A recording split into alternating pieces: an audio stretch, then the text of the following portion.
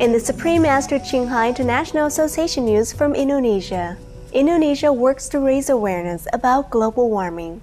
The country's National Council on Climate Change organized the Indonesia Climate Change Education Forum and Expo 2011.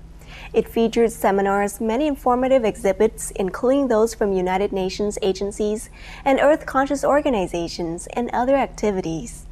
Attending the event was Mr. Agus Purnomo, Chairman of the Council and Special Advisor to Indonesia President, His Excellency Susilo Bambang Yudhoyono. Pameran ini dimaksudkan untuk memberikan informasi kepada anak-anak usia sekolah sehingga mereka bisa belajar lebih banyak, lebih praktis, lebih mendalam dari apa yang sudah disampaikan oleh sekolahnya mengenai lingkungan hidup dan mengenai khususnya perubahan iklim. Special Advisor Mr. Purnomo expressed the importance of adopting a plant-based diet. Menjadi vegan, kalau mengurangi daging, itu kan berarti mengurangi kebutuhan membuat pembukaan hutan untuk makanan ternak.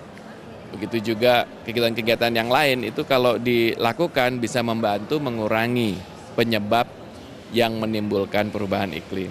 Our association members sponsored a booth displaying Supreme Master Qinghai's solution guide to saving the planet, from crisis to peace.